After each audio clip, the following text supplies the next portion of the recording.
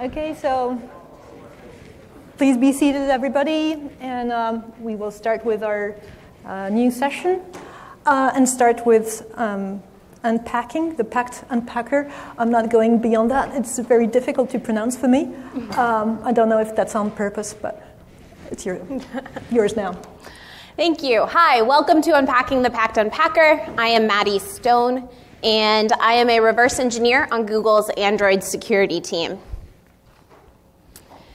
So sort of the whole point in why this matters is remembering that in malware analysis and defending, it is us as malware analysis versus the malware authors. And each of us are striving for this asymmetric advantage where they want to be able to put malware out with less investment than it takes for us to detect it. So keeping that in mind, we come to anti-analysis. And basically this just means any techniques that make it harder for us as defenders to figure out what the malware is doing. So before we get directly into the library we're talking about, let's set the stage for how this happened. I was doing a general reverse engineering, reviewing the list of apps that we have in a queue to determine whether or not it's malware. And the key is that I need to do it quickly because there are many apps in this queue and it's on users' devices, and thus I want to protect them very quickly if it is. So the app looks suspicious, but I need to find the evidence. First, though, interesting thing, the app won't run in any sort of dynamic analysis that I set up. Next, when I take a look at it statically, most of the code is native. It's not Java as you would expect in an Android application. And lastly, there were a lot of similar applications, meaning I really want to figure out what it's doing because it's more than just this one APK that I'm looking at. So if you're not as familiar with Android malware analysis, Android apps are in a file format called APK. Usually they're written in Java code or Kotlin, but all of that is in classes.dex. However, within the APK, you can include other files, such as natively compiled, so C or C++ compiled code, as libraries that the Java code can call and execute. So for us, that looks like a ELF with the shared objects file extension within the APK. And that's what we're going to talk through and what I was reversing for this talk. So introducing wedding cake because it's got lots of layers. And that's what we're going to be going through and talking about the different anti-analysis techniques that they have.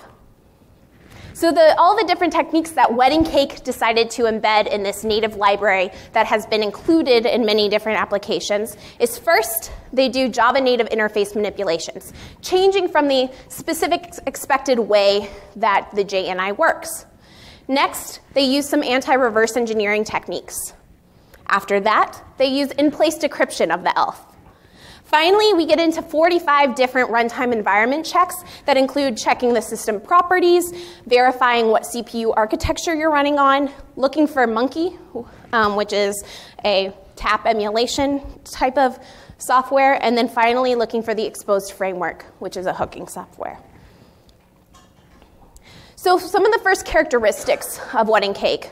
First, it's a native library, as hence by the title. Next, the title of the library as it's included in APKs is randomly generated and is usually 3 to 8 random characters, lowercase characters. Next, because it's a native library within a Java application or Android application, it has to be called by Java code. So all of the Java code that interfaces with the native library is randomly generated class names. In the sample that I linked to and talked through in this presentation, it was this really easy to discuss class name that's listed here. Lastly, within the ELF, there is usually 2 strings in the comment section of the ELF that are seen in Wedding Cake.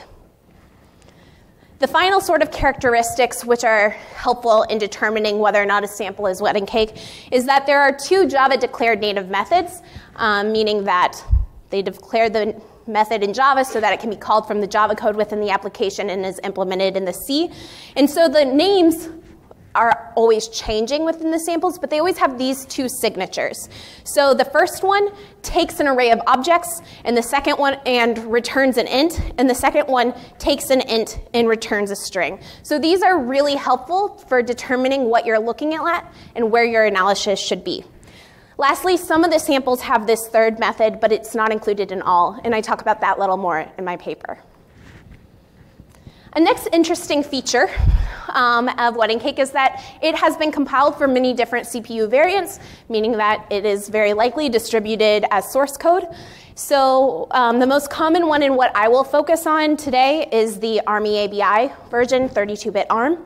The other three that I've seen, though, in samples in the wild is 32-bit ARM v7, ARM64, as well as x86.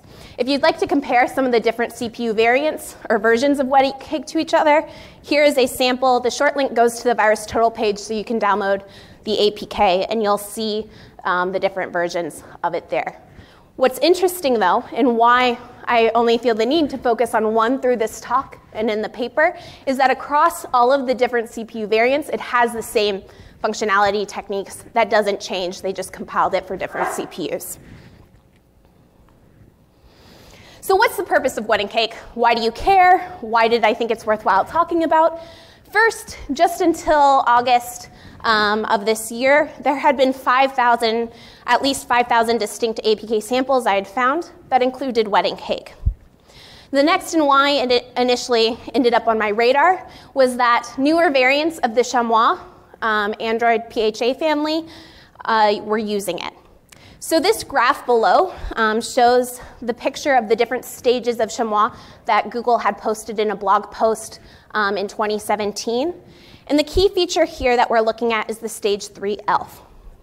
After getting through all of the anti-analysis techniques of wedding cake, what I found is that they'd simply wrapped the initial stage 3 code and functionality in all of these wedding cake techniques. So wedding cake is a wrapper around what the malware developers want to hide. It's not in and of itself a standalone library. So that is how we came about unpacking the packed unpacker, because stage 3 and Chamois is an unpacker in and of itself. So they've wrapped their previous unpacker in this. So analyzing wedding cake, here's a sample, and again, a short link to VirusTotal if you're interested in looking or following along at some point. It's also listed in the paper. So the very first thing we need to start with is a very quick overview of the Java native interface if you've never looked at it. Basically, JNI allows developers to include compiled C or C++ code within a Java application. And for us here, that Java application is an Android application. So the developer will declare the native methods in their Java code, just saying, hey, this is what I'm naming these functions, but they're actually implemented or C and C++. So in your Java code, you would see just these declarations, no code there, but any other Java code can call them, and then they are run from what's been implemented in C or C++. To do this, though, that ELF, or the library where those methods have been implemented, have to be loaded into memory. So for JNI, you can do that, and you call it from your Java code with either load library or load. When these are called in the Java code, it calls a function in the ELF library called JNI onload, and we'll get to why this matters. The next step in being able to use JNI and run native code in your Java application is you have to be able to do that pairing. So you've declared these methods as being native in Java, but they're actually implemented in the C or C++ library. And so you need a way for the interface to know, hey, whenever I call this method in Java, this is what you actually run in the native library. So there are two different ways of what they call registering this pairing. One is discovery, where you simply just name the function that's in the C or C++ native code with this syntax, Java underscore class name underscore mangled method name. So that's a really clear, easy to find signal as a reverse engineer. The other method that you have to use if you're not going to name your functions that and want to strip the names from them is you have to use the register natives API call. But the interesting thing is the register natives API call requires this struct that includes the string of the declared method name, the signature of the native method, and then finally a pointer to the function in C or C++. If you're not familiar with Java signatures, it looks like the one below. Here's our declared method in Java, and that's what the signature would look like. So it's a pretty easy to see pattern. It stands out quite a bit. So knowing this, I open up this ELF of this app that I really need to determine if it's malware or not. And the very first thing I look at is checking to see if any of the function names have been named those native methods that were declared in Java. I know I'm trying to find what that functionality is because I saw in the Java code that they're being called at interesting points. And so I want to know what they're putting in the native code. But I can't easily find them in the function names within my IDA database. The next thing I look for is the strings section, because if they're not using the discovery method of doing that pairing between the declared method and the implemented function, then that means they have to have the strings there because it's called register natives requires that. However, it's not there. There are no method names as strings, and there are no signatures as strings either. So that means something else has got to be going on because it's required for the code to run. So I decided to back up and start with JNI onload, because as I said before, that has to be run whenever the Java code calls load or load library, which is required to load it in ELF. So one of the interesting features of this library is that all the different Army ABI variants I have loaded into IDA, and none of them was IDA able to define the function. So they see it as exported, but it's not defined because these two blocks that are highlighted in yellow are always defined as data rather than code. So once you redefine those as code, define it as a function, I started my analysis. And very quickly, something stood out. At the end of JNI onload, there is a long block of code that is calling the same function over and over again, but with different pointers as arguments. And this is a really strong signal of encryption and decryption because they're running the same decryption function, that function that's being called repeatedly, over different blocks of memory. So that is the next place I need to take a look because I still need to figure out where are those native methods that are declared in Java. So decrypting it is my next step. So I take a look at the decryption function, and it takes 4 different arguments. The pointer to the array of bytes that you want to decrypt, the length of that array, and then 2 different seed arrays. For every single call to decryption, these 2 seed arrays are the same in this library. So the next thing I needed to do was figure out what those seed arrays are because I knew I just wanted to decrypt this code. And I take a quick look at the generating the seed array algorithm, and this is what cleaned up IDA decompilation looked like. So kind of complex, not really clear exactly what they're generating. So I quickly do a basic translation to Python after hours of looking at this and decide to just run it to get the values of the 2 arrays. And what I find is it's 2 arrays from 0 to 255. So this is what stood out as the first anti-reversing technique because this is a much more complex algorithm than is necessary to allocate 2 arrays from 0 to 255. So not very easy, but what I learned what you should do instead of doing the same as me is next time I would just run it dynamically in memory and capture it. After presenting this talk at Black Hat in August, Chris Eng noticed that the constants in the generating seed array algorithm matches glibc's implementation of RAND, which is a simple linear congruential generator. And so the guess is that maybe they actually had been attempting to generate random values and did it wrong and shortened the period. And so based on the other changes they did, they ended up with 2 arrays from 0 to 255. But either way, when you're a malware analyst, either start and just trying to get to the bottom of what something's doing, it can still look like an anti-reversing technique. So now I'm ready to understand what this decryption algorithm is doing. But more importantly, I don't necessarily need to understand it. I just need to get this ELF looks like when it's decrypted in memory.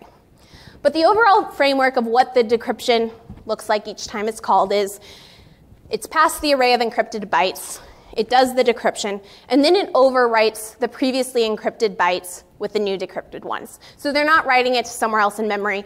As this load is happening, because remember this is in JNI on load, they're actually decrypting them in place.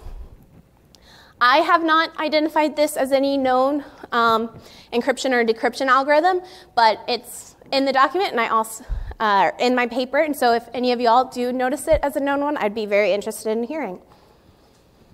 So at this point, I really don't care, though, to fully understand every aspect of it. I just want a solution that is going to decrypt it and show it to me what it looks like in memory, and also be flexible and abstract enough that I can run it across the many different samples I have and not be dependent on the specific memory addresses or registers that the disassembled version is now. So I chose to use an IDA-Python script. The script is open source. It's available in my IDA-Python embedded toolkit repo. And if you're more interested in hearing my thought process about how I built it, why I built it the way I did, you can check out both the paper or my Black Hat talk, which was a longer time period. So I run this IDA-Python script over my IDA database of the library. And what I find is what previously looked like random encrypted bytes at the top, I now have all these strings. And it is now showing me all of the missing strings that I knew had to be there that weren't in the original library. So now we can clearly see we have all those signatures we needed. And clearly we now have here a structure that points to the string of our method name, vxeg, a string or a pointer to the string of the signature for that Java declared method, and then the pointer to the function of where that code is actually implemented. So now we get back to our original goal of being able to reverse engineer and understand what the native methods were doing in the Java application. And this leads us into all of the runtime environment checks. So from the malware author's point of view, or the developers of Wedding Cake, the goal of all of these runtime environment checks is to detect if the application is being dynamically analyzed, debugged, or emulated, and they don't want to run in those cases. But what that means, and based on the checks they've chosen, they're also willing to limit the potential targets of where their malware is running in order to prevent them from being detected. And that gets into this sort of asymmetric investment between malware analysts and malware developers. They want to make it harder for us to understand what they're doing and willing to risk losing a small portion of the potential targets. So the very first, I lost a slide. So I started my analysis of vxeg, that function that we now know where the implemented pointers are. And that's where I saw this start of all of these different runtime analysis checks. So the very first steps of that function that we now have found is it goes through and checks the values of 37 specific system properties within the Android library. They're all listed in the paper as well as linked here. But basically, they're trying to check if you are running on an emulator or debugging board. If you've made it through all 37 of those checks, then it will check for the existence of any of these next 5 that are listed here on the right side. So VBox, QEMU, Goldfish, these are all emulators as well. So they're really trying to cover the different emulators in the space to ensure that they're not running. And so one of the key things that for all of these runtime environment checks, if a single one of the 47, I believe 45 plus, fails, it will call Linux's exit command and stop the application. The application won't run. So a single one of these will cause the application to no longer run. If you've made it through all 40 plus of the system property checks, the next thing they do is check what CPU architecture you're running on. Obviously, ARM is most mobile devices, and so that's what they're looking for. But to do this, they actually will read 20 bytes from the beginning of libc, which is the ELF header, and then they will check two values there. First, eIdent eClass, which is whether it's running as 32-bit or 64-bit, and then the machine. So they are looking for only two combinations are possible, 32-bit ARM or 64-bit ARC. This is especially interesting when, if you remember earlier on, I told you that there are x86 versions of this library about applications. So in those cases, it will still run the library up until this point and then fail. They're still in those x86 implementations looking to make sure you're running on ARM. The next runtime environment check they will look for is to see whether or not Monkey is running. So Monkey is a package that is used when you're running on an emulator to test and simulate user clicks, swipes, things like that. So you can test those without having to actually sit there and run them yourself. So the ways that they go about looking for each of these is they're going to iterate through every single PID directory under proc to see if they can find the Monkey package names. Note that this no longer works on Android N+, but they still attempt it. In the case that it's Android N+, and it fails on opening proc, they will actually still continue. They only exit if they find Androids or Monkey. So this is the whole step of how they actually go about doing this, is that they look to see, after they've opened proc, they iterate through every node under proc, looking to see if it has the directory file type or not. Then they check to see if the name of that node under proc is an integer. They construct these two paths for COM and command line, read 7F bytes, look through whichever one has more bytes, checking for Monkey. The final sort of grouping of runtime environment checks that they'll do is looking for the exposed framework. So exposed is used to hook and analyze Android applications. So for here, what they will do is they look in proc self maps first, and will look for libexposed art or exposed bridge.jar, and if either of those exists, it decides to exit. If that still succeeds, they want to do one more check to make sure exposed really isn't running. And that's when they will use the find class method for JNI and look for either of these two classes to see if it is in the application process. So we got through finally all of the different checks that Wedding Cake implements. So if you have gotten through all of these, not a single one of them fails. Then what I found was it had the exact same functionality as the earlier versions of Chamois that I had looked at for this application. So I got my answer of whether or not it was malware, but it took quite a bit of time to get there. So interestingly, before Black Hat, when I was writing the paper, everything here, I had been tracking, looking at the different evolutions of Wedding Cake, looking at all the different samples, where it was used in the Android ecosystem. And so obviously, after going public with this, I was very interested in what would happen. So the biggest change is the ELF is no longer statically included in the APK. Instead, when you open up the APK, there's no longer a file of ELFs within it. They will now do a couple of different techniques to dynamically download the ELF and then run it. But if you can get the ELF to dynamically download, then it's really just some cosmetic changes. I'm assuming probably to test if I was signaturing specific types of bytes or things like that within the library, because they moved some of those decryption initialization contents just around, keeping the same ones, but just putting them at different places and in different orders. So that means the decryption script that I released still works. We'll still decrypt it, and all of these same runtime environments are the same ones that are being used, and there haven't been any changes to that yet. So in conclusion, one of the interesting things I found was as the low-hanging fruit in the Android ecosystem gets to be less low-hanging, basically, we're seeing that malware authors are willing to miss out on some potential targets if that means extending their longevity and not being detected. And so they're putting more effort into developing complex anti-analysis techniques, cloaking techniques, things like that.